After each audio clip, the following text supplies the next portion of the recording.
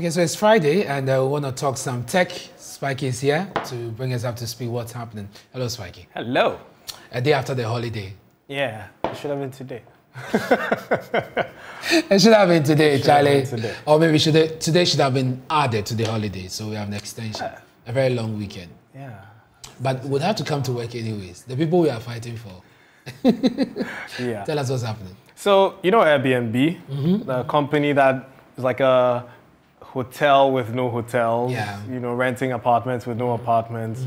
Basically the Uber for houses. Exactly. Yes. I only discovered like 2 months ago. Oh. I didn't know about Airbnb. Well, I've known about Airbnb for years because friends and I, when we go out of town and we want to stay at places, getting a hotel can sometimes be expensive. But if you get an Airbnb, you can cohabitate in that space with your friends. You share guys the contribute, cost. share the cost, even cook. It's communal, it's fun, you know, and it's affordable.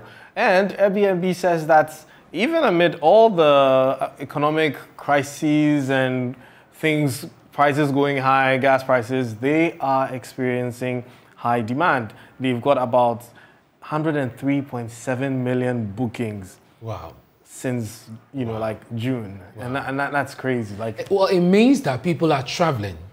So post-COVID, we are seeing some recovery in the tourism sector. And even in Ghana, I understand that, you know, we've seen an increase in terms of the visitors we are recording. All right. So that's good news. That's good news for them. Uber, what's happening to Uber? Same thing.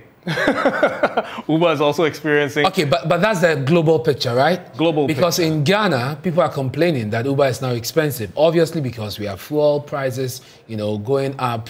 And so, yeah, maybe globally, but locally, I really don't... I'll be interested in knowing what the figures are locally. Well, yeah, that would be very interesting. Also considering the fact that the drivers are complaining in Ghana, for example, that, hey, but the prices have not been adjusted to favor us when it comes to the gas prices that are increasing.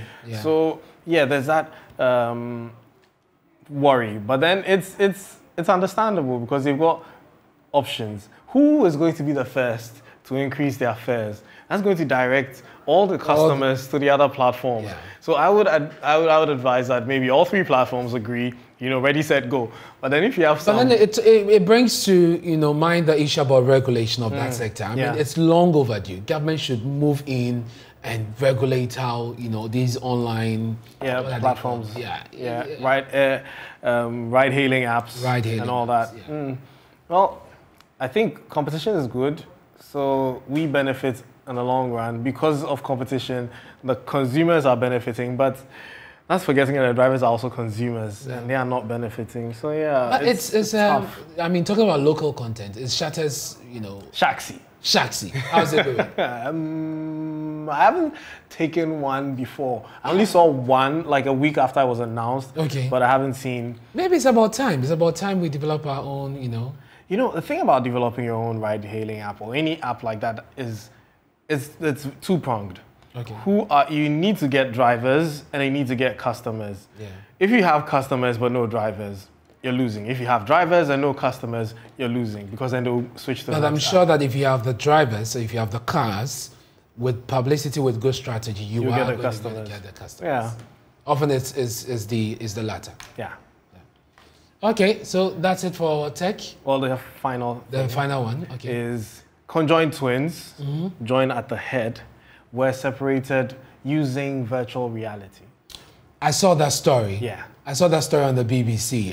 But how exactly? So, you know, it was a very complicated surgery. And so they did CT scans, they did MRIs, and they recreated the whole situation, if I should put it like that, of the children in a virtual reality platform and had surgeons from all over the world wearing VR headsets going through the procedure. So, you know, you're seeing, let's say you're in Europe somewhere, I'm in Africa, somebody's in Asia, and we're all coming together to perform this surgery. I mean, first off, they did a lot of practice, so they can't get anything wrong.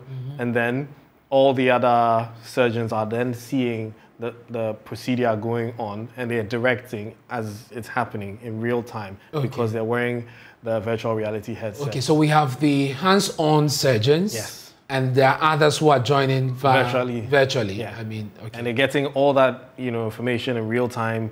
And for 27-hour surgery, internet did not mess them up. Yeah, there you go. There you go again. Swaggy, thank you very much Thank you for having me. Tech Talk on Newsdesk. Sports is up next.